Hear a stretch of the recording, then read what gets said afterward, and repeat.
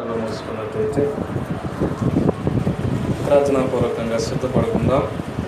దేవుని మాటలను ధ్యానం చేయడానికి, ఆయన లేఖనంలోని కొన్ని భాగాలను ధ్యానం చేయడానికి ప్రార్థనాపూర్వకంగా సిద్ధపడదాం. ప్రతి ఒక్కరూ దేవుని అడుగుదాం, ప్రభా నాతో మాట్లాడండి అయ్యా, మా అందరితో మాట్లాడండి అయ్యా. దేవుని వచనంలో అడుగుకుందాం. స్తోత్రం స్తోత్రం స్తోత్రం స్తోత్రం.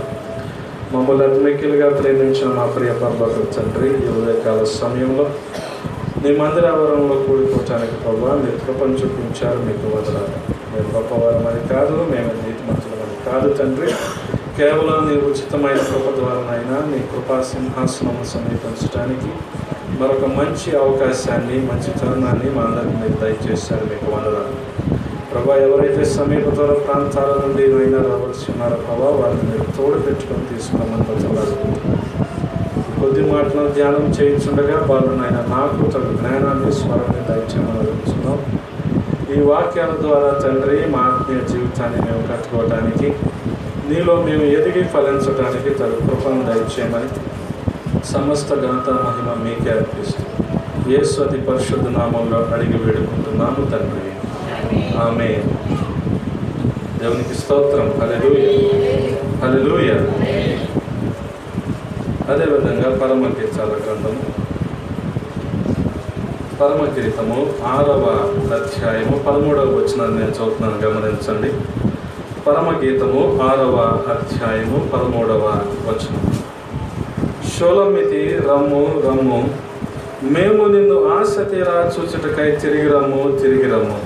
షోలమితి యందు మీకు ముచ్చట పుట్టించినదేది? ఆమె మహానయీము నాటకమంత వింతైనదా? దేవునికి స్తోత్రం. హల్లెలూయా హల్లెలూయా. కొద్ది నిమిషాలు మాత్రమే ఈ వాక్య భాగాన్ని ధ్యానించాలని ఆశపడుతూ ఉన్నాను. మనకున్న సమయంలో ఇందులో ఉన్న అనేకమైన ఆత్మీయ మర్మాలను గుర్తించడానికి ప్రయత్నం చేద్దాం. అది ప్రభు ఆత్మ మనకు తోడైనది కనుక దేవునికి స్తోత్రం. హల్లెలూయా హల్లెలూయా. మరొకసారి నేను అదే భాగాలను చదువుతున్నాను, గమనించండి. 6వ అధ్యాయము 13వ వచనము. షోలమితి రమ్ము రమ్ము, మేము నిన్ను ఆశ తీరా చూచుటకై తిరిగి రమ్ము తిరిగి రమ్ము. షోలమితి యందు మీకు ముచ్చట పుట్టించినదేది? ఆమె మహానయీము నాటకమంతా వింతైనదా? దేవునికి స్తోత్రం. హల్లెలూయా హల్లెలూయా. మనం జాగ్రత్తగా గమనించినట్టయితే ఎక్కడైనా ఒకే మాట 2 సార్లు రాయబడి ఉంటే అది ఖచ్చితంగా ఒక విషయాన్ని మనకు జ్ఞాపకం చేస్తూ ఉంటుంది. అదేంటంటే ఆ విషయం యొక్క ప్రాముఖ్యతను, ఆ విషయం యొక్క అవసరతను, ఆవశ్యకతను మనకు గుర్తు చేస్తూ ఉంటుంది. అందుకని మరి షోలమితి గురించి చాలా స్పష్టంగా రమ్ము రమ్ము, షోలమితి రావటం, అలాగే తిరిగి రమ్ము తిరిగి రమ్ము, తిరిగి రావటం ఎంత అవసరమో మనకి ఉదయకాల సమయంలో జ్ఞాపకం చేసుకోవాల్సిన వారమైనా. దేవునికి స్తోత్రం. హల్లెలూయా హల్లెలూయా. మనం జాగ్రత్తగా గమనిస్తే ఇందులో ఉన్న 8 అధ్యాయాలు కూడా అనేకమైన ఆత్మీయ మర్మాలను మనకు జ్ఞాపకం చేస్తూ ఉంటాయి. ప్రతి వచనం వెంబడి వచనాన్ని దాదాపు మనం చదవగలిగితే ఇందులో ఉన్న మొత్తం 8 అధ్యాయాలు గాను 117 వచనాల్లో 117 కన్నా ఎక్కువ విషయాలే మనకి పరలోక రాజ్యానికి సంబంధించి, వధువు సంఘానికి సంబంధించి, వరుడైన పెండ్లి కుమారుడైన యేసుక్రీస్తుకు సంబంధించి అనేకమైన విషయాలు మనకు కనబడుతూ ఉంటాయి. మనం జాగ్రత్తగా గమనిస్తే ఈ పరమగీత గ్రంథాన్ని రాసింది సొలొమోను. 1వ అధ్యాయము 1వ వచనంలోనే ఆ మాట మనకి చాలా స్పష్టంగా కనబడుతుంటుంది. సొలొమోను రచించిన పరమగీతము. దేవునికి స్తోత్రం. హల్లెలూయా హల్లెలూయా. అనేకమైన పుస్తకాలు, గ్రంథపు చుట్టలు యూదులకు అందుబాటులో ఉన్నప్పటికీ వారు మాత్రం మరి మోషే ధర్మశాస్త్రము అనగా పంచకాండాలు, ఆదికాండము, నిర్గమాకాండము, లేవీకాండము, సంఖ్యాకాండము, ద్వితీయోపదేశం, వీటిని ఎంత పవిత్రంగా భావిస్తారో యూదులు, వాటి తరువాత అంటే ధర్మశాస్త్రం తర్వాత అంతే ప్రాముఖ్యంగాను అంతే పవిత్రంగా భావించే మరికొన్ని గ్రంథము చుట్టలు మనకి పరిశుద్ధ గ్రంథంలో కనబడుతూ ఉంటాయి. ఉదాహరణకి ఎజ్రా గ్రంథము, నెహెమ్యా గ్రంథము, యోబు, ఎస్తేరు, అలాగే ఈ పరమగీత. ఆ మొదటి 5 మరి మోషేకి ఇవ్వబడిన, మోషే రచించిన ధర్మశాస్త్రం అయితే ఈ 5 కూడా మరి యూదులు చాలా భక్తితోనూ చాలా శ్రద్ధతోనూ చదివే అలవాటు కలిగిన వారు. దేవునికి స్తోత్రం. హల్లెలూయా, హల్లెలూయా. మనం అక్షరార్థంగా చదువుకుంటూ వెళ్తే ఇందులో మనకు అర్థమయ్యేది ఏంటంటే ఇదొక ప్రేమ గీతం, ఇదొక ప్రణయ గీతం, ఒక డ్యూయట్ అనుకుంటాం మనం. ఒక వ్యక్తి ఇంకొక వ్యక్తితో చేస్తున్న ప్రేమ సంభాషణ లాగానే మనకు కనపడుతూ ఉంటుంది. అంటే సొలొమోను షూలమితితో చేసే కొన్ని ప్రేమ గీతాలే మనకి ఇక్కడ కనపడుతూ ఉంటాయి. కానీ అలంకార రూపకంగా మనం అర్థం చేసుకోగలిగితే మరి దేవాది దేవుడు 1000 ఏళ్ల పరిపాలనలో మనం కలుసుకోబోయే దేవాది దేవుడు పెండ్లి కుమారుడైన యేసుక్రీస్తు మరి వధువు సంఘముతో మరి మాట్లాడుతున్న విషయాలు మనకు అర్థమవుతూ ఉంటాయి. దేవునికి స్తోత్రం. హల్లెలూయా, హల్లెలూయా. మనం జాగ్రత్తగా గమనిస్తే ఈ గ్రంథము క్రీస్తుకు పూర్వం 1000 సంవత్సరాల క్రితం రాయబడిన గ్రంథం. దేవునికి స్తోత్రం. హల్లెలూయా, హల్లెలూయా. మరి ఇక్కడ చూసినట్టయితే నేను చదవబడిన భాగాన్ని మరొకసారి చదువుతున్నాను. షూలమితి, రమ్ము రమ్ము, మేము నిన్ను ఆశ తీరా చూచుటకై తిరిగి రమ్ము, తిరిగి రమ్ము. దేవునికి స్తోత్రం. హల్లెలూయా, హల్లెలూయా. ఈ 8 అధ్యాయాలు మనకి వచనం వెంబడి వచనం అన్నీ కలిపే మన తెలుగు బైబిల్లో, ఇప్పుడు మీ చేతుల్లో ఉన్న బైబిల్లో కూడా కనపడుతున్నాయి. కానీ మనం దీన్నే ఆంగ్ల తర్జుమాలో జాగ్రత్తగా గమనిస్తే ఏ మాట ఎవరు మాట్లాడారు అన్న సంగతి చాలా స్పష్టంగా రాయబడుతూ ఉంటుంది. అంటే ఒక పద్య నాటకం ఏ రకంగా ఉంటుందో లేదా పద్య కావ్యం ఏ రకంగా ఉంటుందో, ఏ మాట తర్వాత ఎవరు ఏ మాటను మాట్లాడారో అన్న సంగతులు చాలా స్పష్టంగా మనకు కనపడుతూ ఉంటాయి. అనగా ఈ 8 అధ్యాయాల్లో మనకు కనిపించేవి 3 ప్రముఖమైన పాత్రలు. ఒకటి సొలొమోను, 2 షూలమితి, 3వది యెరూషలేము కుమార్తె. దేవునికి స్తోత్రం. హల్లెలూయా. అద్భుతమైన పాత్రలు మనకు కనబడతాయి. ఒకటి సొలొమోను, 2 షూలమితి, 3వది యెరూషలేము కుమార్తె. అందుకనే మనం ఆంగ్ల తర్జుమాలో దీన్నే కనుక జాగ్రత్తగా చూస్తే హీ, షీ, అదర్స్ అని ఉంటుంది. అంటే అతడు, ఆమె, ఇతరులు. ఇతరులు ఎవరు? యెరూషలేము కుమార్తె. అతడు ఎవరు? సొలొమోను రాజు. ఈమె షూలమితి. దేవునికి స్తోత్రం. హల్లెలూయా. షూనేమి పట్టణంలో ఉంటున్న ఒక సుందరవతి అయిన స్త్రీ, ఆవిడని షూలమితి అని పేరు పెట్టుకున్నాడు. మరి చూసినట్టయితే అంతకు మునుపు ఈ 8 అధ్యాయాల్లో కూడా చాలా ముద్దు పేరులతో అనేక రకాలుగా వర్ణనలుగా పిలుస్తూ మనకి సొలొమోను కనబడుతూ ఉంటాడు. మరి జాగ్రత్తగా మనం గమనిస్తే అంతకు మునుపు చూసినట్టయితే మరి 2వ అధ్యాయం 11వ వచనంలో చూసినట్టయితే చాలా స్పష్టంగా అంటున్నాడు, నా ప్రియురాల సుందరవతి లెమ్ము రమ్ము. దేవునికి స్తోత్రం. హల్లెలూయా, హల్లెలూయా. అక్కడ ప్రియురాల అన్నాడు, సుందరవతి అన్నాడు. కానీ ఇక్కడ మరీ స్పష్టంగా ఆయన అంటున్న మాట ఏంటంటే షూలమితి రమ్ము రమ్ము. నువ్వు రావటం ఎంత అవసరమో నాకు తెలుసు, అందుకని 2 సార్లు చెప్తున్నా నేను. ఎందుకు? ఒక ఇంపార్టెన్స్ ఉంది కనుక, ఒక ప్రాముఖ్యత ఉంది కనుక, నువ్వు రావాల్సిన అవసరం ఉంది కనుక నేను చెప్తూ ఉన్నాను, రమ్ము రమ్ము. దేవునికి స్తోత్రం. హల్లెలూయా, హల్లెలూయా. మరి మనం జాగ్రత్తగా గమనించినట్టయితే యెరూషలేము కుమార్తెలు కూడా మనకు కనబడుతూ ఉంటారు. మొదటి అధ్యాయం 5వ వచనాన్ని నేను చదువుతున్నాను, జాగ్రత్తగా గమనించండి. మొదటి అధ్యాయము 5వ వచనము. కాస్త ఒక 20 నిమిషాలు చాలా శ్రద్ధగా వినటానికి ప్రయత్నం చేయండి. వినమంటే ఆపేయమని కాదు, వినమంటే వినమని. ఈరోజు మాత్రం 20 నిమిషాలు మాత్రమే, చాలా స్పష్టంగా. ఎందుకనంటే ఒక అవుట్లైన్ అనేది, ఒక బేస్, ఒక ఫౌండేషన్ అనేది మనకి పరమగీతాల గ్రంథం గురించి ఐడియా వస్తే ఎన్నిసార్లు చదువుకున్నా అంత ఆనందంగాను అంత ఆహ్లాదంగాను మనకు కనబడుతూ ఉంటుంది.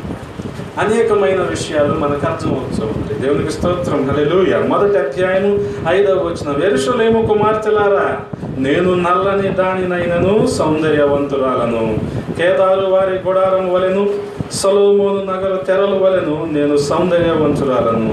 నల్లని దానని నన్ను చిన్న చూపులు చూడకడి. నేను ఎండ తగిలిన దానను.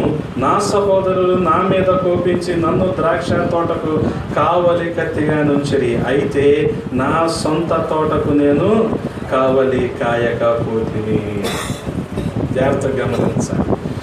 షూలమితికిను యెరూషలేము కుమార్తెలకు మధ్య జరుగుతున్న ఒక రకమైన సంభాషణ మనకి ఇక్కడ కనపడుతూ ఉంది. షూలమితి అంటున్న మాట ఏంటంటే, నేను నల్లగానే ఉన్నాను, అయినా సరే సౌందర్యవంతురాలు. దేవునికి స్తోత్రం. హల్లెలూయా. ఎందుకు నల్లగా అయిపోయాను నేను? నా సహోదరులు నా మీద పాల్పడి నన్ను ఒక చోట ద్రాక్ష తోట కావలుగా ఉంచారు. నాకు ఎండ తగిలింది కాబట్టి నేను నల్లగా అయిపోయాను. ద్రాక్ష తోట సంఘాన్ని సూచిస్తూ ఉంది. దేవునికి స్తోత్రం. హల్లెలూయా. ఇప్పుడు షూలమ్మితి చేస్తున్న పని ఏంటంటే సంఘాన్ని కాపాడుతూ ఉంది, కాపలాగా ఉంది, కాస్తూ ఉంది, అంటే కాపలత్వంలో ఉంది. దేవునికి స్తోత్రం. హల్లెలూయా. కాపలత్వంలో ఉంది కనుకనే నల్లగా అయిపోయింది. నల్లగా అయిపోయినప్పటికీ నేను చాలా సౌందర్యవంతురాలు. కారణం ఏంటి? నా సహోదరులు నా మీద కోపగించుకొని పలానా ద్రాక్ష తోటలకి నన్ను కాపలాగా పెట్టారు. బాగా చదువుతున్నాడండి, మంచి పర్సంటేజ్ వస్తుందండి మ్యాథ్స్లో. ఇంజనీర్ని చేద్దాం, బయాలజీ బాగా చదువుతున్నాడండి, డాక్టర్ని చేద్దాం, ఏం చదవట్లేదండి, పాస్టర్ని చేద్దాం. కోపగించుకొని నన్ను ఎక్కడ పెట్టారు? ఇల్లు తీసుకెళ్ళి ద్రాక్ష తోటకు పెట్టారు. అందుకని నేను ఎలా ఉన్నా ఇప్పుడు? నల్లగా ఉన్నా. నేను నల్లగా ఉన్నానని మీరేమి ఇదవకండి. కారణం ఏంటో తెలుసా? నేను కూడా సొలొమోను మందిరంలో ఆ నగలు తెరలు ఎంత అందంగా ఉంటాయో, ఊదా రంగులో అంత అందంగా ఉండేదాన్ని నేను. కేదారు వారి గుడారాలలో ఎలా ఉంటుందో అలా ఉండేదాన్ని నేను. కానీ ఎలాగైపోయాను నేను? చాలా నల్లగా అయిపోయాను. దొరికిన చోటల్లో తింటున్నాడు కదా అయ్యారు, ఆ పొట్ట చూడు. అదే కదా మనం అనేది. నల్లగా అయిపోయాడు కదా. ఎందుకు అయిపోయాడు? మన గురించి అయిపోయాడు. కాపరు ఎందుకు అలాగ అయిపోయాడు? సౌందర్యహీనంగా మన గురించి అయిపోయాడు. అందుకే గమనించాలి, ద్రాక్ష తోట కాపలు ఉంది షూలమ్మితి. కాబట్టి జాగ్రత్తగా మనం గమనించినట్టయితే షూలమ్మితి ఏ రకంగా మరి యెరూషలేము కుమార్తెలతో ఒక సంభాషణ కలిగి ఉందో మనం గమనించాలి. ఇదే షూలమ్మితి మరొక సందర్భంలో కూడా యెరూషలేము కుమార్తెలతో మాట్లాడుతూ ఉంది. 2వ అధ్యాయము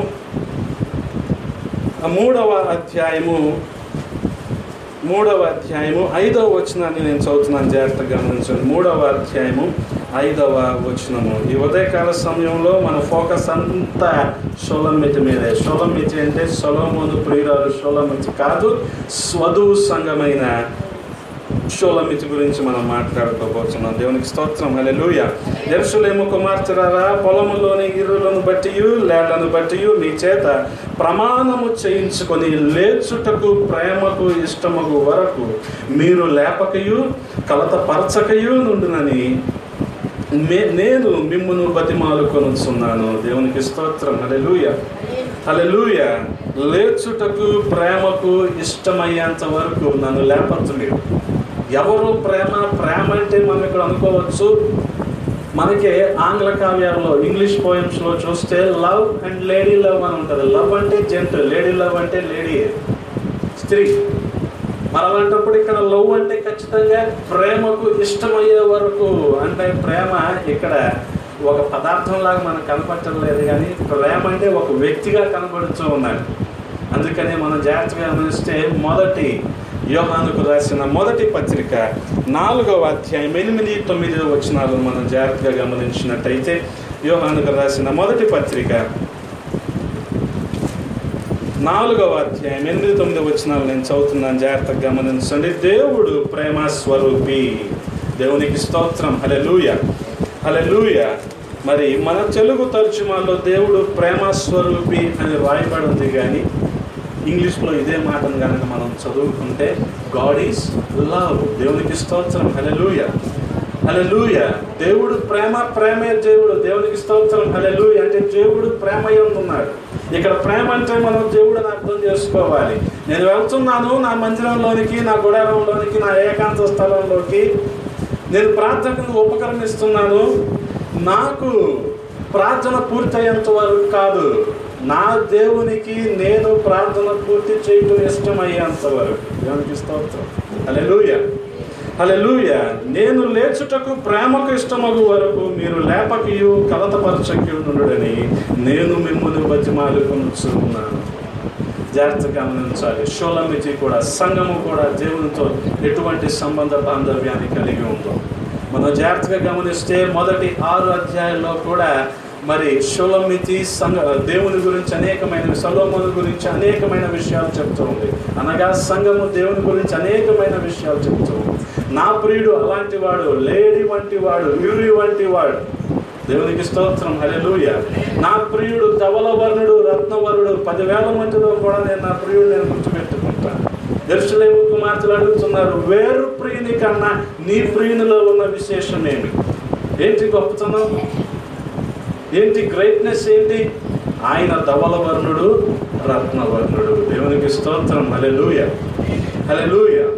అందుకనే ఆ తర్వాత సంఘము గురించి, అనగా వధువు సంఘం గురించి మరి దేవుడు ఏ రకంగా సాక్ష్యం ఇస్తున్నాడో 6వ అధ్యాయం మొత్తం మనకు కనబడుతుంది. ఎంత గొప్పగా సాక్ష్యం ఇస్తూ ఉన్నాడు. సంఘంలో ఉండవలసిన లక్షణాలు ఏంటి, వధువు సంఘానికి కావాల్సిన అర్హతలేంటి, వాటి గురించి అనేకమైన విషయాలు 6వ అధ్యాయంలో మనకు కనబడుతూ ఉన్నాయి. దేవునికి స్తోత్రం. హల్లెలూయా, హల్లెలూయా. అందుకనే మనం జాగ్రత్తగా గమనించినట్టయితే ఇక్కడ లేచుటకు ప్రేమకు ఇష్టమగు వరకు మీరు లేపకయు కలతపరచకయు నుండుడని నేను మిమ్మును బతిమాలుకుంటున్నాను. యెరూషలేము కుమార్తెలను మొదట చెప్పింది, యెరూషలేము కుమార్తెలతో నన్ను చిన్నచూపు చూడకండి. కారణం ఏంటంటే నేను కాపలాగా ఉన్నాను, ద్రాక్ష తోటకి కాపలత్వంలో ఉన్నాను. కాబట్టి నేను నల్లగా అయిపోయాను, నేను పాడైపోయాను. అయినా సరే నేను సౌందర్యవంతురాలను. సువార్త ప్రకటించు వారి పాదములు ఎంతో సుందరం. దేవునికి స్తోత్రం. హల్లెలూయా, హల్లెలూయా. బహుశా వారికి సరైన ఆహార్యం లేకపోవచ్చు, సరైన తిండి లేకపోవచ్చు, సరైన బట్టలు లేకపోవచ్చు, సరైన రూపు లేకపోవచ్చు. అయినప్పటికీ వారి పాదములు ఎంతో సుందరం. దేవునికి స్తోత్రం. హల్లెలూయా, హల్లెలూయా. అందుకని మనం జాగ్రత్తగా గమనించినట్టయితే మరొకసారి యెరూషలేము కుమార్తెలతో మరి షూలమ్మితి మాట్లాడుతున్న మాటలు మనకు కనబడుతున్నాయి. అదేంటంటే, నేను ప్రార్థనకు వెళ్తున్నాను. నేను ప్రార్థన చేయటానికి, అనగా దేవుడితో ముచ్చటించడానికి, మాట్లాడటానికి వెళ్తున్నాను. దేవుడికి ఇష్టమయ్యేంత వరకు నేను ప్రార్థనలో నుంచి బయటికి రాను. బహుశా మనం అనుకుంటే ఉండుంటాం మన ప్రార్థనా జీవితంలో ఉదయాన్నే ప్రార్థన చేయాలి కదా, ఒక 10 నిమిషాలు చేస్తే సరిపోతుందిలే, ఒక అరగంట చేస్తే సరిపోతుందిలే. బహుశా ప్రార్థనలో మర్చిపోతానేమో అని అలారం కూడా పెట్టుకుని వెళ్తున్నామేమో ప్రార్థనకి. ఓకే, ఇంత టైం చేస్తే చాలు, ఇన్నిసార్లు చేస్తే చాలు, ఈ రకంగా చేస్తే చాలు అనే ఒక రకమైన మాయలో మనం పడిపోతున్నామేమో. జాగ్రత్తగా గమనించాలి. ఉదయకాల సమయంలో మన ప్రార్థనా జీవితం అంటే దేవునితో మన సంబంధ బాంధవ్యం ఏ రకంగా ఉంది, మన రిలేషన్షిప్ దేవునితో ఏ రకంగా ఉంది. లేచుటకు ఆయనకి ఇష్టం అవ్వాలి, కానీ ప్రార్థనలో కనిపించేవన్నీ రిక్వెస్ట్లే, ప్రార్థనలో కనిపించేది మన రిక్వెస్ట్లు, మన ఆర్డర్లే. ఇలా అయితే బాగుంటుందయ్యా, ఇలా చెయ్యయ్యా, ఇలా అయితే ఓకే, ఇలా చెయ్యయ్యా. ఆయనకి మనం చెప్తూ ఉంటాం సలహాలు, దేవునికి మనం సలహాలు ఇస్తూ ఉంటాం, అంతేగాని ఆయన చిత్తంలోనికి రావడానికి ఇష్టపడం మనం. కాబట్టి ఉదయకాల సమయంలో షూలమ్మితి ప్రార్థనా జీవితంతో పోలిస్తే మన ప్రార్థనా జీవితం ఏ రకంగా? ఆయనకి ఇష్టం అవ్వాలి మనకి ఇవ్వటానికి, కానీ ఆయనకి ఇష్టం అవ్వాలి మనం ప్రార్థన ముగించటం. కానీ ఆఫీస్కి వెళ్ళే హడావుడిలో, పనులకు వెళ్ళే తొందరలో ఏదో చేసాం. అందుకనే జాగ్రత్తగా గమనించాలి. ప్రార్థన దేవునితో మనకున్న సంబంధాన్ని జ్ఞాపకం చేస్తూ, అది వ్యక్తిగత సంబంధం. ఈ పదాలే వాడాలా, అలాగే ఉండాలా అంటే కానే కాదు. దేవునికి స్తోత్రం. హల్లెలూయా. ఆయనకి ఇష్టమయ్యేంత వరకు మీరు లేపకయు కలతపరచకయునని నేను మిమ్మల్ని బతిమాలుకొనుచున్నాను. దేవునికి స్తోత్రం. హల్లెలూయా, హల్లెలూయా. మొదటి 6 అధ్యాయాల్లో మనం గమనించినట్టయితే మరి ఏ రకంగా షూలమ్మితి మరి సొలొమోనును ఉద్దేశించి, అనగా వధువు సంఘము దేవాది దేవుని ఉద్దేశించి మాట్లాడుతూ ఉందో ఆ విషయాలు మనకు కనపడితే, ఆ తర్వాత కనుక మనం జాగ్రత్తగా చూసినట్టయితే మరి 6వ అధ్యాయంలో చాలా ప్రాముఖ్యంగా మరి సంఘాన్ని ఆయన అభినందిస్తున్న విధానం మనకి కనపడుతూ ఉంటుంది. అంతకుముందు వరకు మనం చూసినట్టయితే మరి ఏ రకంగా దేవుడు, అనగా సొలొమోను భక్తుడు షూలమ్మితిని వర్ణించాడో మనం జాగ్రత్తగా గమనించవచ్చు. పౌరం అన్నాడు, నిష్కలంకురాల అన్నాడు, గోవా అన్నాడు, జలకోపం అన్నాడు, ఉద్యానవనం అన్నాడు, అనేక రకాలుగా పోలుస్తూ వచ్చాడు. మనం జాగ్రత్తగా అర్థం చేసుకోవాల్సింది ఏంటంటే, సొలొమోను భక్తుడు జీవించాడా అంటే జీవించాడు, చరిత్రలో మనకు కనపడతాడు. షూలమ్మితి ఉందా? ఉంది. మరి ఎందుకు ఈ రూపకం, ఎందుకు ఈ పోలిక అంటే మనం జాగ్రత్తగా అర్థం చేసుకోవాల్సిన విషయం మరొకటి మనకు కనబడుతూ ఉంటుంది.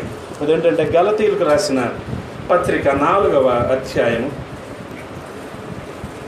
గలతీయులకు రాసిన పత్రిక 4వ అధ్యాయము 21వ వచనం నుండి కొన్ని వచనాలు నేను చదువుతున్నాను, జాగ్రత్తగా గమనించండి. ధర్మశాస్త్రమునకు లోబడి ఉండగోరు వారులారా, మీరు ధర్మశాస్త్రము వినటలేదా?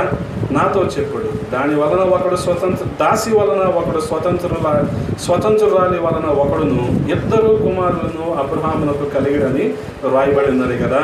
అయినను దాసి వలన పుట్టినవాడు శరీర ప్రకారముగా పుట్టెను, స్వతంత్రురాలి వలన పుట్టినవాడు వాగ్దానమును బట్టి పుట్టెను. ఈ సంగతులు అలంకార రూపకముగా చెప్పబడి ఉన్నవి. దేవునికి స్తోత్రం. హల్లెలూయా, హల్లెలూయా. అనగా హాగరు సంతానము దేంతో పోల్చబడింది? శారీరక సంతానంతో పోల్చబడింది. మరి శారా సంతానము వాగ్దాన సంతానముగా పోల్చబడింది. ఈ సంగతులు అలంకార రూపకముగా రాయబడి ఉన్నవి. ఈ స్త్రీలు 2 నిబంధనలై ఉన్నారు. వాటిలో ఒకటి సీనాయి కొండ సంబంధమైనదై దాస్యములో నుండుటకు పిల్లలు కనును. ఇది హాగరు. ఈ హాగరు అనునది అరేబియా దేశంలో ఉన్న సీనాయి కొండయే. ప్రస్తుతమందున్న యెరూషలేము దాని పిల్లలతో కూడా దాస్యమందున్నది గనుక ఆ నిబంధన దానికి దీటై ఉన్నది. అయితే పైనున్న యెరూషలేము స్వతంత్రముగా ఉన్నది, అది మనకు తల్లి. దేవునికి స్తోత్రం. హల్లెలూయా. ఈ పైనున్న యెరూషలేము, ఇక్కడ భౌతిక సంబంధమైన ఇహలోక సంబంధమైన యెరూషలేము హాగరుకి సాదృశ్యంగా మనకు కనబడితే, పైనున్న యెరూషలేము మనకి శారాయి సంతానముగా అనగా వాగ్దానము చేయబడిన సంతానముగా మనకు కనబడుతూ ఉన్నది. దేవునికి స్తోత్రం. హల్లెలూయా, హల్లెలూయా. ఈ విషయాలు మనం కనుక జాగ్రత్తగా అర్థం చేసుకున్నట్టయితే, ఇక్కడ సొలొమోను భక్తుడు దేవాది దేవుడితోను, అలాగే షూలమ్మితి వధువు సంఘాను, అలాగే ఎత్తబడే సంఘంతోనూ పోలికగా మనకి కనబడుతూ ఉన్నాయి. దేవునికి స్తోత్రం. హల్లెలూయా, హల్లెలూయా. ఎందుకు ఎత్తబడాలి అన్న సంగతి కనుక మనం జాగ్రత్తగా అర్థం చేసుకున్నట్టయితే, మొదటి కొరింథీయులకు రాసిన 2వ పత్రిక 11వ అధ్యాయం, కొరింథీయులకు రాసిన 2వ పత్రిక 11వ అధ్యాయము 2వ వచనాన్ని నేను చదువుతున్నాను, గమనించండి. దేవాశక్తితో మీ ఎడల ఆసక్తి కలిగి ఉన్నాను, ఎందుకనగా పవిత్రురాలైన కన్యకనుగా ఒక్కడే పురుషునికి అనగా క్రీస్తుకు సమర్పింపవలెనని మిమ్మును ప్రదానము చేసి తిని. దేవునికి స్తోత్రం. హల్లెలూయా.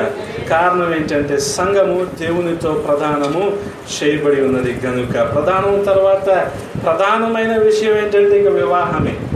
అదే 1000 ఏళ్ల పరిపాలన. దేవునికి స్తోత్రం. హల్లెలూయా, హల్లెలూయా. మనం జాగ్రత్తగా అర్థం చేసుకోవాల్సింది ఏంటంటే, సంఘము అనగా షూలమ్మితి అనగా సంఘమునకు సాదృశ్యముగా ఉన్నది. అనేక సందర్భాల్లో మనకి చూసినట్టయితే అనేక విధాలుగా మరి సొలొమోను షూలమ్మితిని వర్ణిస్తూ వచ్చాడు, కానీ 6వ అధ్యాయంలో మాత్రం మరి ఎక్కువగా మరి సంఘాన్ని ప్రశంసించడానికి పూనుకున్నాడు. జాగ్రత్తగా గమనించండి. మరి చూసినట్టయితే 4వ వచనం, 6వ అధ్యాయం 4వ వచనం నేను చదువుతున్నాను. నాశకి నీవు తిర్సా పట్టణం వలె సుందరమైన దానము, యెరూషలేమంతా సౌందర్యవంతురాలవు. దేవునికి స్తోత్రం. హల్లెలూయా. చెక్కముల నెత్తిన సైన్యం వలె భయం పుట్టించు దానవు. దేవునికి స్తోత్రం. హల్లెలూయా. మరి చూసినట్టయితే ఆ తర్వాత 5వ వచనంలో చాలా స్పష్టంగా చెప్తున్నాడు, నీ కను దృష్టి నా మీద ఉంచకము, అది నన్ను వశపరుచుకొనును. దేవునికి స్తోత్రం. హల్లెలూయా, హల్లెలూయా. ఈ సంఘము అనగా ఈ వధువు సంఘము ఏ రకంగా ఉందంటే, దేవుణ్ణి సైతం మైమర్పించే విధంగా, దేవుణ్ణి సైతం ఆకర్షించే విధంగా, దేవుణ్ణి సైతం మరి వశపరుచుకునే విధంగా మనకి ఇక్కడ కనబడుతుంది. దేవునికి స్తోత్రం. హల్లెలూయా, హల్లెలూయా. అదేవిధంగా తర్వాత వచనాల్లో చూసినట్టయితే 9వ వచనాన్ని నేను చదువుతున్నాను, గమనించండి. నా పావురమా, నా నిష్కలంకురాలు ఒకటే, ఆమె తన తల్లికి ఒకటే కుమార్తె, కన్న తల్లికి ముద్దు బిడ్డ. స్త్రీలు దాన్ని చూచి ధన్యురాలందరూ, రాణువులు ఉపపత్నులను దాన్ని పొగుడుదురు. సంధ్యారాగము చూపట్టుచు చంద్రబింబమంత అందము గలదై, సూర్యుని అంత స్వచ్ఛమును కలలు గలదై, వ్యూహిత సైన్య సమభీకర రూపిణియగు ఈమె ఎవరు? దేవునికి స్తోత్రం. హల్లెలూయా, హల్లెలూయా. మనం జాగ్రత్త గమనించినట్టయితే ఈ విధంగా దేవాది దేవుడు మరి వధువు సంఘాన్ని మరి పొగుడుచున్నట్టుగా, ప్రశంసిస్తున్నట్టుగా చూస్తూ ఉన్నాం. మరి జాగ్రత్తగా గమనించినట్టయితే షోలమితి అనేది మరి ఆత్మ నడిపింపు కలిగిన సంఘానికి సాదృశ్యంగా ఉంటే, యెరూషలేము కుమార్తెలు మాత్రం నామకార్థపు సంఘానికి గుర్తుగా మనకు కనబడుతూ ఉన్నారు. దేవునికి స్తోత్రం. హల్లెలూయా, హల్లెలూయా. యెరూషలేము కుమార్తెలు ఉన్నారు, షోలమితి కూడా ఉంది. కానీ సొలొమోను కోరుకున్నది మాత్రం షోలమితిని. కారణం ఏంటంటే సొలొమోను షోలమితిలో గమనించింది ఆత్మ నడిపి. ఆ ఎత్తబడే లక్షణాలు షోలమితిలోనే కనబడుతున్నాయి దేవునికి. కాబట్టి ఈ వధువు సంఘాన్ని మరింతగా పొగుడుచున్నట్టు మనకి 6వ అధ్యాయం మొత్తం కూడా మనకి కనబడుతూ ఉంటుంది. మరి చూసినట్టయితే లోయల తర్వాత వచ్చిన 6వ అధ్యాయం 11వ వచనంలో చూస్తాం. లోయలోని చెట్లు ఎట్లున్నవో చూచుటకు, ద్రాక్షావళులు చిగుర్చునో లేదో, దాడిమ వృక్షములు పూత పట్టినో లేదో చూచుటకు నేను అక్షోట వృక్షోద్యానమునకు వెళ్ళితిని. తెలియకనే నా జనులలో గనులైన వారి రథములను నేను కలుసుకుంటుని. షోలమితి, రమ్ము రమ్ము, మేము నిన్ను ఆశ తీరా చూచుటకు తిరిగి రమ్ము. దేవునికి స్తోత్రం. హల్లెలూయా, హల్లెలూయా. మనం మొదట చెప్పబడిన రీతిగా మరి ఇక్కడ చూసినట్టయితే 3 పాత్రలు మనకు కనబడుతూ ఉంటాయి. ఒకటి సొలొమోను, 2వది షోలమితి, 3వది యెరూషలేము కుమార్తెలు. మరి చూసినట్టయితే 13వ వచనంలో మాట్లాడుతున్నది ఎవరు అంటే ఇప్పుడు యెరూషలేము కుమార్తెలు మాట్లాడుతున్నారు. షోలమితి, రమ్ము రమ్ము. దేవునికి స్తోత్రం. హల్లెలూయా. మేము నిన్ను ఆశ తీరా చూచుటకై తిరిగి రమ్ము అని అంటే అప్పుడు షోలమితి అంటున్న మాట ఏంటంటే, షోలమితి యందు మీకు ముచ్చట పుట్టించినదేది? ఆమె మహానయీము నాటకమంతా వింతైనదా. అంతకుముందు అయితే మేము నిన్ను తృణీకరించేసాం, నిన్ను చాలా చిన్న చూపు చూసాం. కానీ ఇప్పుడు నువ్వు ఏ రకంగా ఆత్మ నడిపింపులో ఉన్నావో, ఎత్తబడే సంఘానికి సాదృశ్యంగా ఉన్నామో మేము గుర్తించాం కనుక ఒక్కసారి తిరిగి రమ్మని వీళ్ళందరూ కూడా బతిమాలుకుంటున్నారు. యెరూషలేము కుమార్తెలందరూ కూడా బతిమాలుకుంటున్నారు. జాగ్రత్తగా గమనించాలి. మరి చూసినట్టయితే మరి అనేక సందర్భాల్లో నామకార్థ సంఘం ఈ ఎత్తబడే సంఘానికి లేదా మరి ఆత్మ నడిపింపు కలిగిన సంఘానికి కలిగిన తేడాలనే మనం గుర్తించాలి అనుకుంటే అనేకమైన విషయాలు మనకు కనబడుతూ ఉంటాయి. అదేంటంటే దేవుని చేత గుర్తింపు పొందటం, మనుషుల చేత గుర్తింపు కాదు, దేవుని చేత గుర్తించబడటం. దేవునికి స్తోత్రం. హల్లెలూయా, హల్లెలూయా. ఇంతకు ముందుకు మనం చదివిన గలతీయులకు రాసిన పత్రిక 4వ అధ్యాయం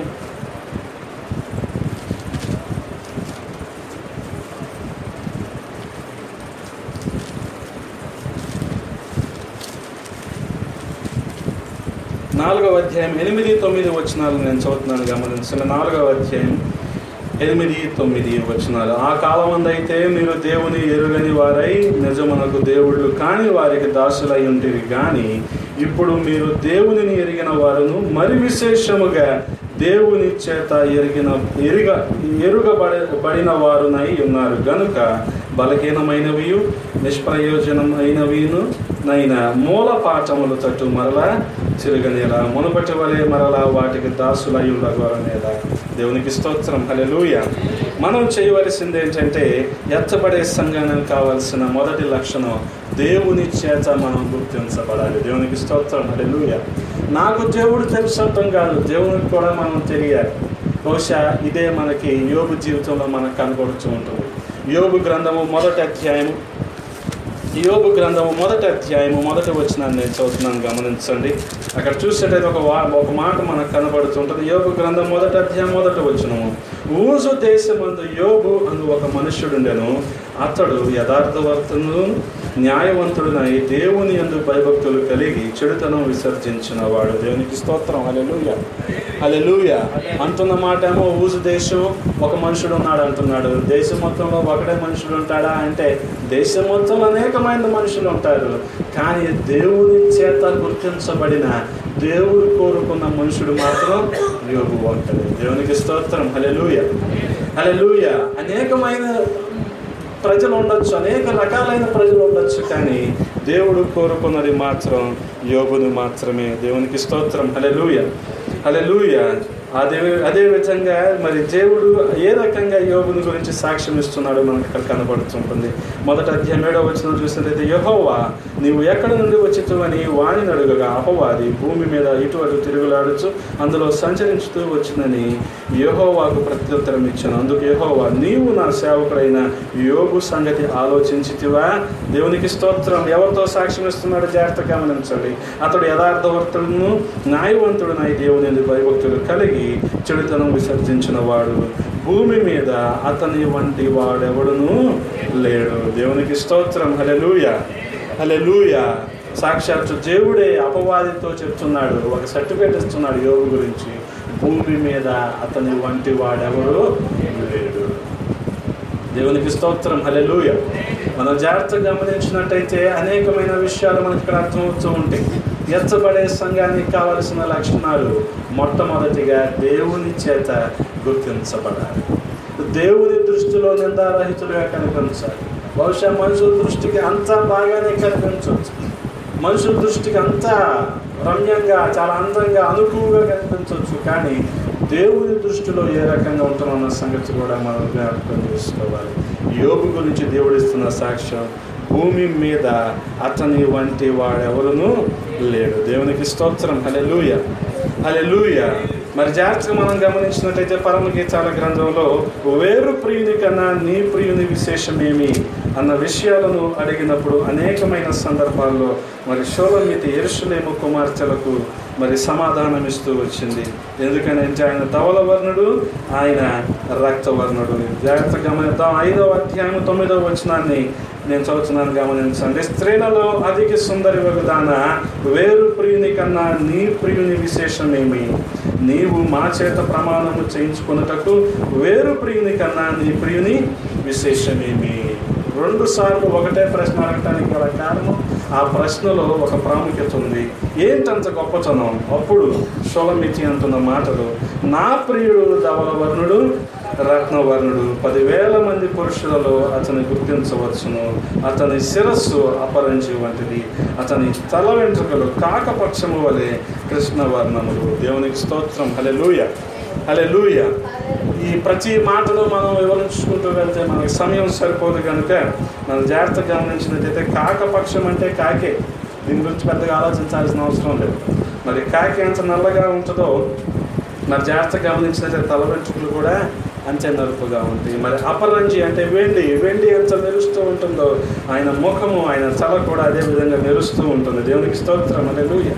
10,000 మంది పురుషులలో అతని గుర్తింపవచ్చును. నా ప్రియుడు ధవలవర్ణుడు రత్నవర్ణుడు. దేవునికి స్తోత్రం. హల్లెలూయా, హల్లెలూయా. ఆ విధంగా మరి మిగతా వారందరికన్నా మన దేవుడు ఏ రకంగా ఉన్నతంగా, చాలా మహోన్నతంగా, సర్వోన్నతంగా, గొప్పగా ఉంటున్నాడు, అదేవిధంగా ఆయనే మరి సంఘము కూడా అంతే ఉన్నతంగా, అంతే వేరుగా ఉండాలని, ఈ లోకానికి వేరుగా ఉండాలని దేవుడు ఆశపడుతూ ఉన్నాడు. దేవునికి స్తోత్రం. హల్లెలూయా, హల్లెలూయా. సమాజానికి చాలా దూరంగా ఉండాలని దేవుడు ఆశపడుతూ ఉన్నాడు.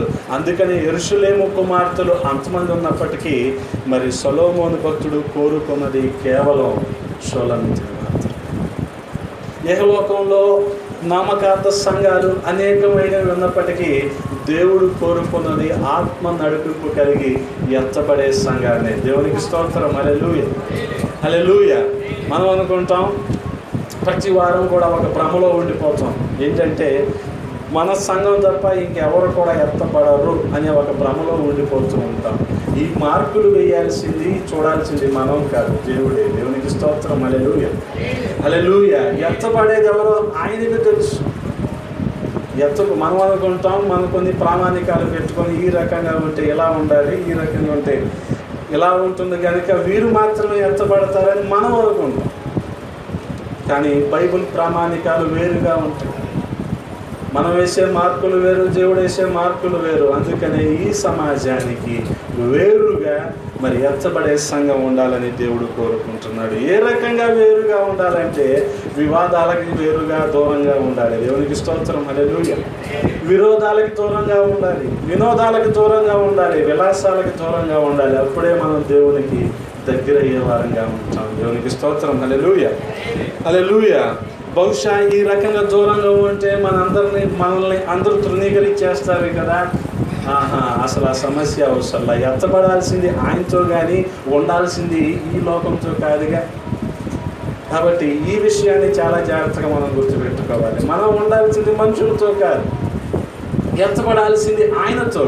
కనుక మనం గుర్తించాల్సింది ఆయన ప్రామాణికాలే కానీ మనుషులు పెట్టుకున్న ప్రామాణికాలు కానే కాదు. దేవునికి స్తోత్రం. హల్లెలూయా, హల్లెలూయా. అందుకని అంతకు మునుపు చూసినట్టయితే మొదటి అధ్యాయం 5-6 వచనాల్లో షోలమ్మితిని వీరు తృణీకరించారు. నల్లని దాన అన్నారు, చులకనగా చూశారు, చిన్నచూపు చూశారు. కానీ ఇప్పుడు 6 అధ్యాయాల తర్వాత వాళ్ళు చేస్తున్న పని ఏంటంటే రమ్ము తిరిగి రమ్ము తిరిగి రమ్ము. దేవునికి స్తోత్రం. హల్లెలూయా, హల్లెలూయా. అంతసేపు చేయాల్సల్లా, అన్ని గంటలు ఉండాలా చర్చిలో? మైక్ పెట్టుకోవచ్చు, ప్రార్థన చేయ మైక్ అంత పెట్టుకోవాలా అన్న వాళ్ళే వీళ్ళందరూ, యెరూషలేము కుమార్తెలందరూ కూడా. కానీ ఇప్పుడు వీళ్ళే అంటున్నారు తిరిగి రమ్ము తిరిగి రమ్ము. నీ దగ్గర నుంచి నేర్చుకోవాల్సింది చాలా ఉంది. కారణం ఏంటంటే నువ్వు ఎత్తబడే సంఘం కనుక, నువ్వు ఆత్మ నడిపింపులో ఉన్న సంఘం కనుక. దేవునికి స్తోత్రం. హల్లెలూయా, హల్లెలూయా. కాబట్టి ఈ విధంగా కూడా మరి సమాజానికి, ఇహలోకానికి చాలా దూరంగా ఉండాల్సిన అవసరం ఉంది. మనం కొన్ని సందర్భాల్లో మనం జాగ్రత్తగా గమనించినట్టయితే కొన్ని సందర్భాల్లో దేవుడు ఉన్నతమైన వారిని పక్కకు నెట్టి కూడా మరి చాలా సాధారణమైన వారిని, చాలా సామాన్యుల్ని మరి దేవుడు ఎన్నుకున్నట్టుగా అనేక సందర్భాల్లో మనం చూస్తూ వచ్చాం. దావీదు విషయంలో కానీ, సౌలు భక్తుని విషయంలో కానీ, యోసేపు విషయంలో కానీ అనేక మంది మేధావులు, అనేక మంది గొప్పవారు ఉన్నప్పటికీ వారందరినీ కూడా పక్కన పెట్టి దేవుడు కేవలం వీరినే ఎన్నుకున్నారు. మనం జాగ్రత్తగా గమనిస్తే ఆయన మరణ పునరుద్ధానాల సమయంలో మరి అనేక మంది వ్యక్తులు గొప్పవారు ఉన్నారు, ఆయన శిష్యులు కూడా ఉన్నారు. కానీ వారు గుర్తించలేని కొన్ని విషయాలు కేవలం సాధారణమైన వ్యక్తులకి ఆయన బయలుపరిచాడు. దేవునికి స్తోత్రం. హల్లెలూయా, హల్లెలూయా. ఆ విధంగా మనం చూసినట్టయితే మనకి మగ్దలేని మరియా కనపడుతూ ఉంటుంది. యోహాను సువార్త 20వ అధ్యాయము, యోహాను సువార్త 20వ అధ్యాయము 15వ వచనాన్ని నేను చదువుతున్నాను, గమనించండి. యోహాను సువార్త 20వ అధ్యాయము 15వ వచనం. యేసు, అమ్మా ఎందుకు ఏడ్చుచున్నావు, ఎవరిని వెతుకుచున్నావు అని ఆమెను అడగగా ఆమె ఆయన తోటమాలి అనుకొని, అయ్యా నీవు ఆయనను మోసుకొని పోయినడలా ఆయన ఎక్కడ ఉంచుతావో నాతో చెప్పుము, నేను ఆయనను ఎత్తుకొని పోదునని చెప్పాను. దేవునికి స్తోత్రం. హల్లెలూయా. మొదటగా కనిపించింది మగ్దలేని మరియకి. మరి శిష్యులు అంతమంది ఉన్నారుగా, వాళ్ళకి ఎందుకు కనిపించలేదు? ఈ సమాధుల తోటలోకి మొట్టమొదటిగా వచ్చింది యోహాను, పేతురు. వాళ్ళకెందుకు కనిపించలేదు? ఈ స్త్రీకి మాత్రం ఎందుకు కనిపించాడు? అంతకు ముందుకు వచ్చినలో మనం చూసినట్టయితే మరి 11వ వచనం నుంచి నేను చదువుతున్నాను, గమనించండి. అయితే మరియ సమాధి బయట నిలిచి ఏడ్చుచుండెను.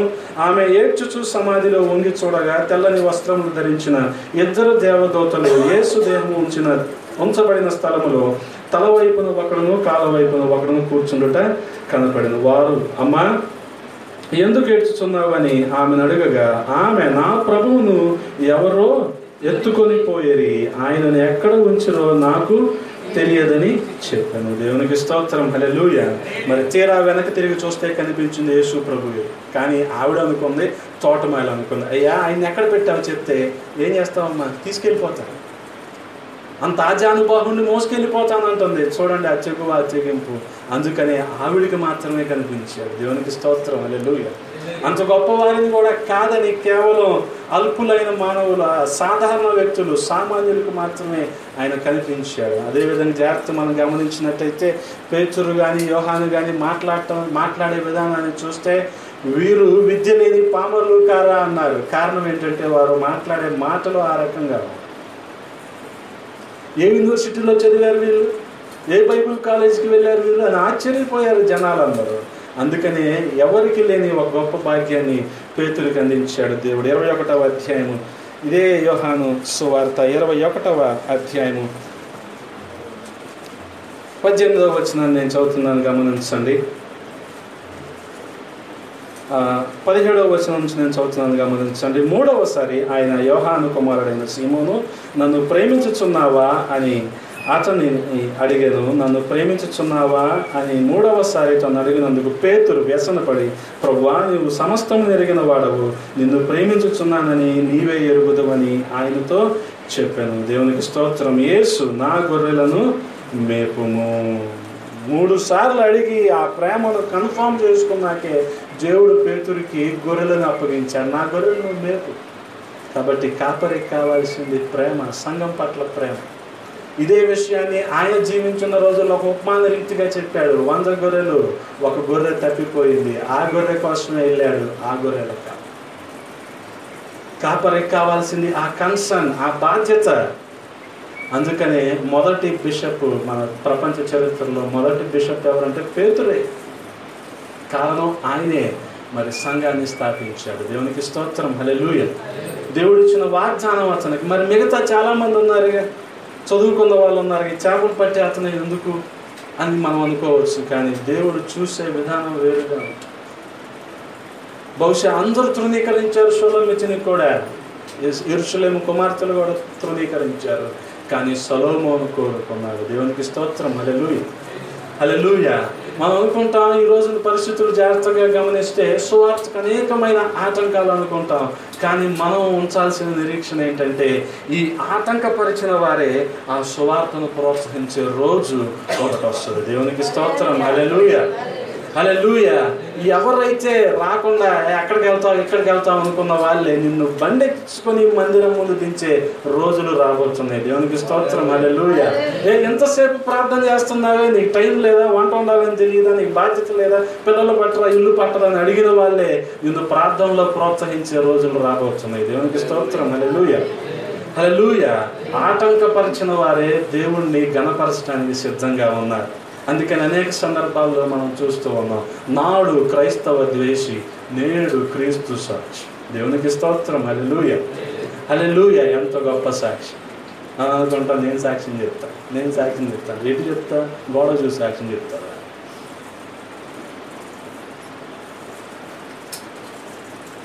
కారణం బేసిక్స్ లేకపోవడం. అందుకే జాగ్రత్తగా గమనించాలి. అభ్యంతరపరిచిన వాళ్ళే దేవుణ్ణి మరి వాళ్ళు ఆదుకోవడానికి, హత్తుకోవడానికి సిద్ధంగా ఉన్నారు. అభ్యంతరపరిచారు యెరూషలేము కుమార్తెలు కూడా, మరి వారే షోలమితిని తిరిగి రమ్మంటూ ఉన్నారు. దేవునికి స్తోత్రం. హల్లెలూయా, హల్లెలూయా. మనం జాగ్రత్తగా గమనిస్తే గుడ్డి భిక్షకుడు ఒక అతను మనకు కనబడుతూ ఉంటాడు. లూకా సువార్త 18వ అధ్యాయం.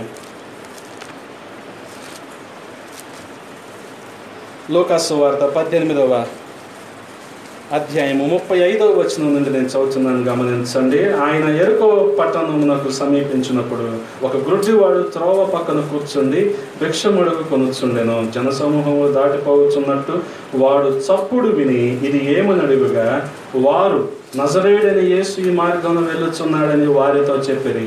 అప్పుడు వాడు, జాగ్రత్త గమనించాలి, అప్పుడు వాడు, యేసు దావీదు కుమారుడా, నన్ను కరుణించుమని కేకలు వేయగా ఓరకుండుమని ముందర నడుచుచుండిన వారు వానిని గద్దించిరి. ఇది ఒక రకమైన ఆటంకం. ఊరికవయ్యా, ఆయనదే వెళ్తుంటే రోజు అడుక్కుని ఎక్కడే ఉండు.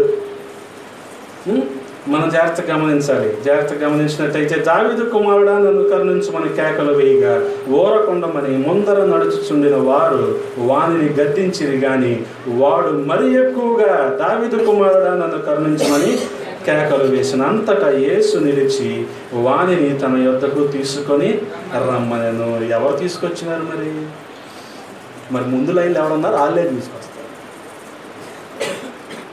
ఎవరు ఆటంకపరిచారో వాళ్ళకే డ్యూటీ ఇచ్చాడు దేవుడు, తీసుకురండి అని.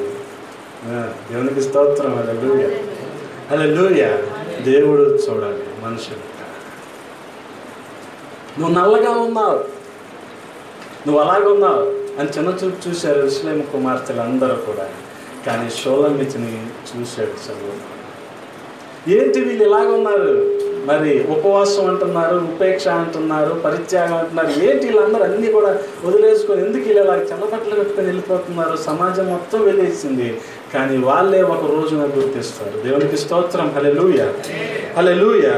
అందుకని వారు అంటున్న మాట ఏంటంటే, యెరూషలేము కుమార్తెలు, నీ దగ్గర నేర్చుకోవటానికి చాలా ఉంది, షోలమ్మితి, మొన్నటి వరకు ఎక్కడే తిరిగావు, నువ్వు నల్లగా అయిపోయావని మేమే ఎగతాళి చేసాం, కానీ నీ దగ్గర నేర్చుకోవటానికి చాలా ఉంది. అదేంటంటే తిరిగి రమ్ము, మేము నిన్ను ఆశ తీరా చూచుటకై తిరిగి రమ్ము. దేవునికి స్తోత్రం. హల్లెలూయా, హల్లెలూయా. ఇప్పుడు మేము బాహ్య సౌందర్యాన్ని చూడం. కారణం ఏంటంటే నీకున్న క్వాలిటీస్ వేరు, నీ లక్షణాలు వేరు, నీ ఎత్తపడే లక్షణాలు వేరు. కాబట్టి మేము చూసేది నీ నలుపు రంగులో నీ బాహ్య సౌందర్యాన్ని మేము చూడం ఇప్పుడు. అందుకనే ఇప్పుడు అదే విధంగా షోలమ్మితి కూడా ఆశ్చర్యపోతుంది. అదేంటంటే షోలమ్మితి యందు మీకు ముచ్చట కలిగించున్నది, పుట్టించున్నది ఏది? ఆమె మహానయీము నాటకమంతా వింతైనదా. ఆదికాండం 24వ అధ్యాయంలో మనకి మహానయీము నాటకం కనబడుతూ ఉంటుంది. మహానయీం అనగా 2 సేనలు, దేవుని సేనలు, మనుష్యుని సేనలు. దేవునికి స్తోత్రం. హల్లెలూయా. ఈ మనుష్యుని సేనలేమో ఏసావు సేనలు అనమాట. ఎవరిని దాడి చేస్తాకు వస్తున్నాడంటే యాకోబు మీద దాడి చేస్తాకు వస్తున్నాడు. కానీ ఈ యాకోబు తరపున దాడి చేసింది మాత్రం దేవుని సేనలు. కాబట్టి ఆ 2 సేనలు కూడా ఎదురుపడిన సందర్భాన్ని మనం మహానయీం అంటాం. దేవునికి స్తోత్రం. హల్లెలూయా, హల్లెలూయా. యూదులు ఆ సందర్భాన్ని చాలా గొప్పగా చెప్పుకునేవారు. అంత గొప్పతనం ఉందా షోలమ్మితిలో? ఎత్తబడే సంఘంలో అంత మంచి క్వాలిటీ ఉందా? జాగ్రత్తగా గమనించాలి. అనేక సందర్భాల్లో మరి ఈ లోక ప్రజలు మనల్ని వేరుగా చూసి ఉండొచ్చామో, కానీ ఇది మాత్రం ఖచ్చితంగా దేవునికి ఇష్టమైన లక్షణమే. దేవునికి స్తోత్రం. హల్లెలూయా, హల్లెలూయా. అదేవిధంగా మనం జాగ్రత్తగా గమనించాల్సింది ఏంటంటే సంఘము వేరుగా ఉండాలి. అదేవిధంగా సంఘము దేవునితో సంబంధం కలిగి ఉండాలి. సంఘము దేవుని చేత గుర్తించబడి ఉండాలి. అదేవిధంగా చూసినట్టయితే సంఘము ఎప్పుడుతో కూడా దేవునితో ఉండటానికి సంసిద్ధత కలిగి ఉండాలి. దేవునికి స్తోత్రం. హల్లెలూయా, హల్లెలూయా. నిరంతరం కూడా ఆయనతో సహవాసం చేయడానికి సంసిద్ధత కలిగి ఉండాలి. మరి యెషయా గ్రంథం 33వ అధ్యాయం మనం చూసినట్టయితే యెషయా గ్రంథం 33వ అధ్యాయము 14వ వచనాన్ని నేను చదువుతున్నాను, గమనించండి. సియోనులో ఉన్న పాపులు దిగులు పడుతున్నారు, వణుకు భక్తిహీనులకు పుట్టెను. మనలో ఎవడు నిత్యము దహించొగ్నితో నివసించగలడు? మనలో ఎవడు నిత్యము కాల్చుచున్న వాటితో నివసించును? నీతిని అనుసరించి నడుచుచు, యథార్థముగా మాట్లాడచ్చు, నిర్బంధం వలన వచ్చు లాభమును ఉపేక్షించుచు, లంచము పుచ్చుకొనకుండా తన చేతులను మలుపుకొనొచ్చు, హత్యయను మాట వినకుండా చెవులు మూసుకొని, చెడుతనము చూడకుండా కన్నులు మూసుకొని వాడు. దేవునికి స్తోత్రం. హల్లెలూయా. ఉన్నత స్థలమున నివసించును. దేవునికి స్తోత్రం. హల్లెలూయా. దేవునితో సహవాసము చేయాలంటే మనకు కావలసిన అర్హతలన్నీ కూడా ఈ 2-3 వచనాల్లో మనకు కనబడుతూ ఉన్నాయి. నిత్యము కూడా అగ్నితో సహవాసము చేయటం, నిత్యము కూడా కాల్చబడుతూ ఉండటం. దేవునికి స్తోత్రం. హల్లెలూయా. మన జాగ్రత్తగా గమనిస్తే ఇశ్రాయేలు 40 సంవత్సరాల అరణ్యంలో వారికి తోడుగా ఉన్నది ఎవరంటే దేవుని ఆత్మే 2 రకాలుగా తోడుగా ఉంది. పగలు మేఘస్తంభం, రాత్రి అగ్నిస్తంభం. దేవునికి స్తోత్రం. హల్లెలూయా, హల్లెలూయా. అందుకని మేఘం ఎంత చల్లగాను, మేఘం ఎంత ఆహ్లాదకరంగా ఉంటుందో మీరు జాగ్రత్తగా గమనించవచ్చు. మరి అగ్నిస్తంభం ఎంత వేడిని పుట్టిస్తుందో మీరు జాగ్రత్తగా గమనించవచ్చు. ఈ 2 లక్షణాలే మరి షోలమ్మితిలో కూడా మనకి కనబడుతున్నాయి. మనం జాగ్రత్తగా గమనించినట్టయితే మరి 10వ వచనాన్ని నేను చదువుతున్నాను. మనం చదువుకున్న 6వ అధ్యాయంలోనే సంధ్యారాగం చూపట్టుచు, చంద్రబింబం అంతా అందము గలదై, సూర్యుని అంత స్వచ్ఛమును కలలు గలదై, వ్యూహిత సైన్య సమపేకర రూపిణియగు ఈమె ఎవరు? దేవునికి స్తోత్రం. హల్లెలూయా, హల్లెలూయా. ఈవిడిలో కూడా, ఎత్తబడే సంఘంలో కూడా, వధువు సంఘంలో కూడా 2 లక్షణాలు మనకు కనబడుతున్నాయి. సూర్యుని అంత స్వచ్ఛ కళలు, చంద్రుని అంత అందము. దేవునికి స్తోత్రం. హల్లెలూయా. అనగా ఎక్కడ కూడా మేఘస్తంభము, ఎక్కడ కూడా అగ్నిస్తంభము 2 కనబడుతుంది. అంటే ఆయన ఆత్మ ఏ రకంగా మనతో సహవాసం చేస్తుందో మనం జాగ్రత్తగా గమనించాలి.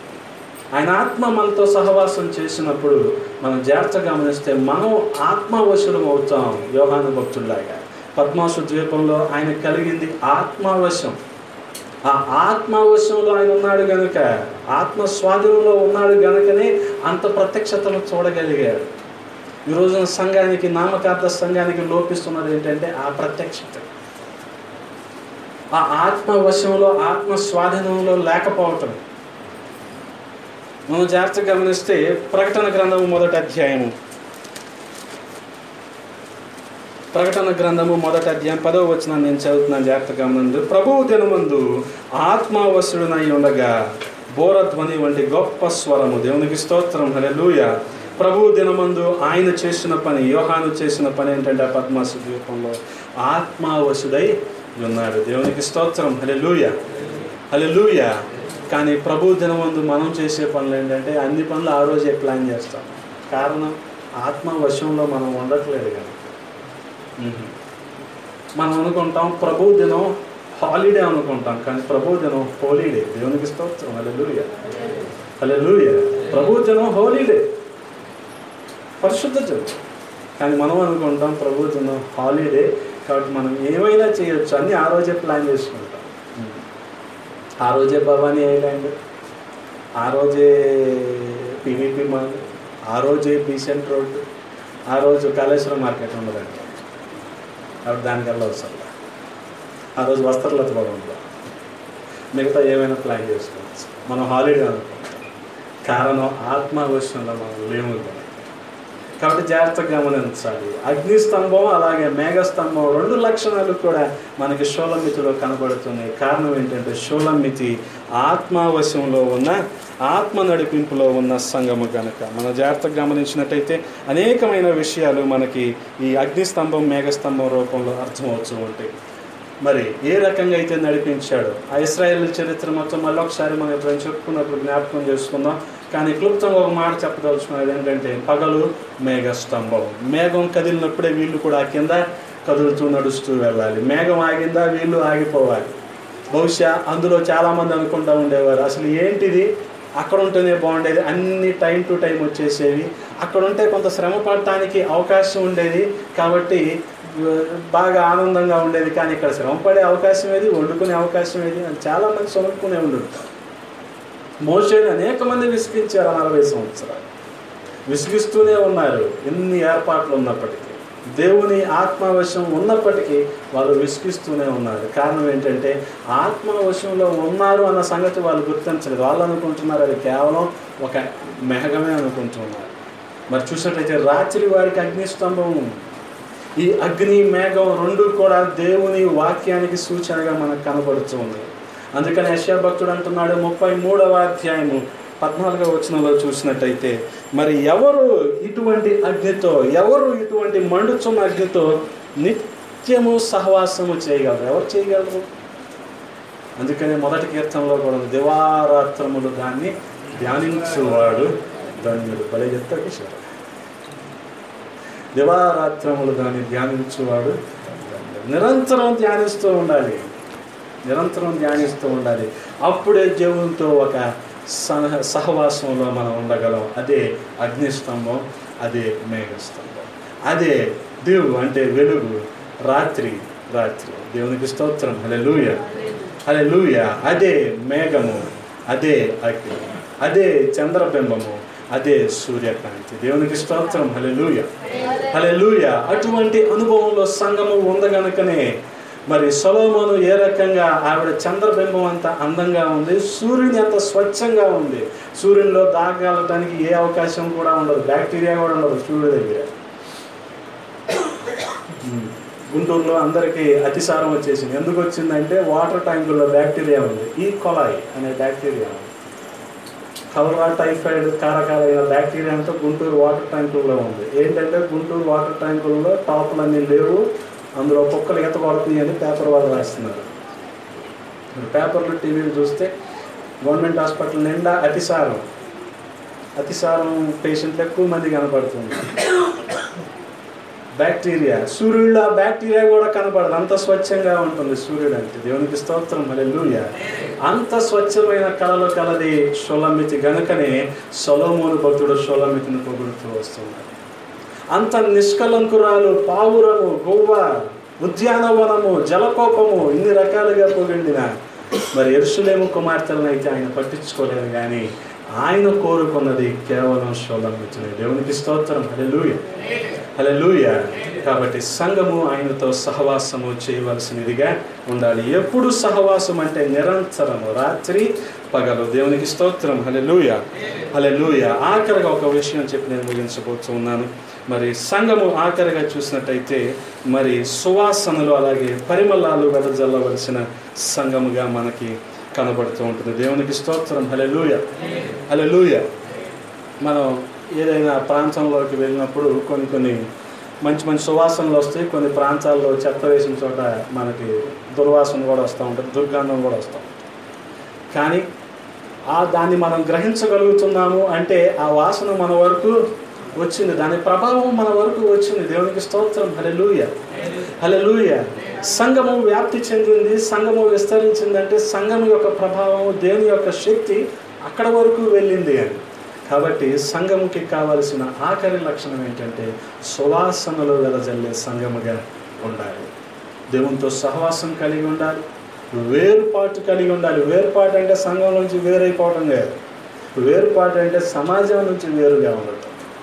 దేవునితో సహవాసం కలిగి ఉండాలి, సమాజం నుంచి వేరుగా ఉండాలి, దేవుని చేత గుర్తింపు పొందినదై ఉండాలి. గుర్తింపు పొందాలంటే మనకి ఇహలోకంలో జరిగేది ఏంటంటే తృణీకారమే. ఇక్కడ మనం రిజెక్ట్ చేస్తున్నారంటే ఖచ్చితంగా అక్కడ దేవుడు యాక్సెప్ట్ చేస్తాడు. దేవునికి స్తోత్రం. హల్లెలూయా, హల్లెలూయా. అందుకని ఆఖరిగా సంఘం కావలసిన లక్షణం ఏంటంటే మరి పరిమళాలు వెదజల్లవలసిన సంఘముగా ఉంది. అప్పుడే దాని ప్రభావం బయటపడుతూ ఉంటుంది. మరి చూసినట్టయితే అనేకమైన సుగంధ ద్రవ్యాల గురించి ఇదే పరమగీతాల గ్రంథంలో మనకు అనేక సందర్భాల్లో కనబడుతూ ఉంటుంది. జటామాంసి అచ్చర గురించి మరి చూసినట్టయితే 1వ అధ్యాయం 12వ వచనంలో కనపడుతుంది. గోపరసము 1వ అధ్యాయం 13వ వచనంలో కనబడుతుంటుంది. అలాగే కర్పూరపు పువ్వు గురించి 14వ వచనం 1వ అధ్యాయంలో కనబడుతుంటుంది. ఆ తర్వాత 16వ వచనంలో చూసినట్టయితే దేవదారు, అలాగే సాంబ్రాణి 3వ అధ్యాయంలో సాంబ్రాణి, అలాగే కుంకుమ 4వ అధ్యాయం 14వ వచనంలో చూసినట్టయితే నిమ్మగడ్డి, అలాగే లవంగా పట్ట, అగరు, ఇవన్నీ కూడా మరి ఏ రకంగా అయితే సంఘం పరిమళాలు వెదజల్లవలసి ఉందో వాటికి సూచనగా ఇన్ని సుగంధ ద్రవ్యాలు కూడా మనకి కనబడుతుంది. దేవునికి స్తోత్రం. హల్లెలూయా, హల్లెలూయా. కాబట్టి నామకార్థపు సంఘముగా అనగా యెరూషలేము కుమార్తెల్లాగా ఉండటానికి మరి సొలొమోను ఇష్టపట్టలేదు, కానీ మరి షూలమితి లాగానే ఉండటానికి నిష్కలంకురాలిలాగా, పావురంలాగా, గొవ్వలాగా ఉండాలని ఆశపడుతూ ఉన్నాడు. గొవ్వకు సంబంధించిన ఒక్క మాట చెప్పి మనం ముగించుకుందాం. గొవ్వను కనుక మీరు జాగ్రత్తగా చూసినట్టయితే ఎందుకు అనేక సందర్భాల్లో గొవ్వ గురించే మరి బైబిల్ గ్రంథంలో ప్రస్తావించబడింది అంటే మరి చరిత్రకారులు అనుకునేది ఏంటంటే ఆ ఒక పక్షి అక్కడ దొరుకుద్దేమో అందుకని దాని గురించే మాట్లాడారు అనుకుంటారు. కానీ గొవ్వకి ఒక ప్రత్యేకమైన లక్షణం ఉంది. అదేంటంటే కళ్ళు ఎప్పుడు కూడా నీరు కారుతున్నట్టు అనిపిస్తూ ఉంటాయి కానీ నీరు కారు. దేవునికి స్తోత్రం. హల్లెలూయా, హల్లెలూయా. నీళ్ళు ఎప్పుడు కూడా నీటి సుడులతో ఉంటాయి కానీ ఏడుస్తున్నట్టే ఉండదు అది గొవ్వ. మీరు గమనించండి ఎప్పుడైనా. అంటే సంఘము కూడా ఏడ్చుచు ప్రార్థన చేసే సంఘముగా ఉండాలని దేవుడు గొవ్వతో సంఘాన్ని పోల్చాడు. దేవునికి స్తోత్రం. హల్లెలూయా. అంటే కన్నీటి ప్రార్థన ఎంత అవసరమో సొలొమోను భక్తుడు గమనించాడు, దేవాది దేవుడు కూడా గుర్తించాడు. దేవునికి స్తోత్రం. హల్లెలూయా, హల్లెలూయా.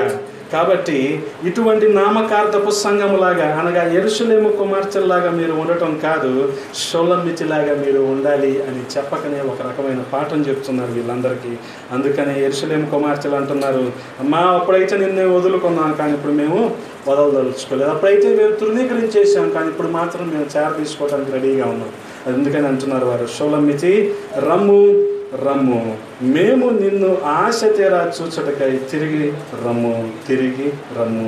అప్పుడు షూలమితి అంటుంది, షూలమితి యందు మీకు ముచ్చట పుట్టించున్నదేది, ఆమె మహానయీము నాటకమంతా వెంచైనదా. దేవునికి స్తోత్రం. హల్లెలూయా, హల్లెలూయా. కాబట్టి ఉదయకాల సమయంలో ఎత్తబడే వధువు సంఘానికి సాదృశ్యంగా షూలమితిని దేవుడు చూపిస్తూ ఉన్నాడు మనకి. కాబట్టి మనం ఇంకా నామకార్థ సంఘముగా ఉంటున్నామా లేదా షూలమితిలాగా ఎత్తబడే సంఘముగా, ఆత్మ నడిపింపు ఆత్మావశంలో ఉన్న సంఘంగా మనం ఉంటున్నాము? ఒకసారి పరిశీలన చేసుకుందాం. చిన్న ప్రార్థన చేసుకుందాం. విన్న వాక్యాన్ని బట్టి ఒకసారి పరిశీలన చేసుకుందాం. సంఘము ఏ రకంగా ఉండాలి? షూలమితిని సొలొమోను భక్తుడు కోరుకున్నాడు అంటే షూలమితిలో ఉన్న లక్షణాలు ఏంటో మనం గుర్తించాం. అలాగే సంఘాన్ని దేవుడు కోరుకోవాలంటే సంఘంలో ఉండవలసిన లక్షణాలు ఏంటో కూడా మనం తెలుసుకోవాల్సిన వారమై ఉన్నాం. ఇహలోకానికి వేరే, ఆయనకు దగ్గరై, ఇహలోకం చేత తృణీకరించబడి ఆయనకు చేరువై, అదేవిధంగా సువాసనలు వెదజల్లి ఆయనతో నిరంతరం సహవాసం కలిగే వారంగా సంఘము, ఎత్తబడే సంఘం ఉండాలని దేవుడు ఆశపడుతున్నాడు. చిన్న ప్రార్థన చేసుకుందాం. మహాగణుడ, మహోన్నతుడ, సర్వశక్తుడ, ఈ ఉదయకాల సమయంలో ఆయన షోలమితి గురించి ధ్యానం చేసుకోవటానికి ప్రభా గొప్ప తరుణాన్ని మీరు మాకు దయచేశారు. మీకు వందనాలు. సమస్తం ఎరిగిన ప్రభా నీకు వందనాలయ్యా. ఈ ఉదయకాల సమయంలో ఆయన మా సంఘం పరిస్థితిని మీరు ఎరిగి ఉన్నారు తండ్రి. మీకు మరిగినది ఏదీ లేదు నాయన. నామకార్థ సంఘముగా కాకుండా నాయన ఎత్తబడే సంఘముగాను, నాయన మధ్యాకాశంలో పెండ్లి విందులో ఎత్తబడే సంఘముగాను ఈ సంఘం తీర్చిదిద్దున్నారు. సమస్త గంతా మహిమ అర్పిస్తూ యేసు అతి పరిశుద్ధ నామములో అడిగి వేడుకుంటున్నాము తండ్రి. ఆమేన్. దేవునికి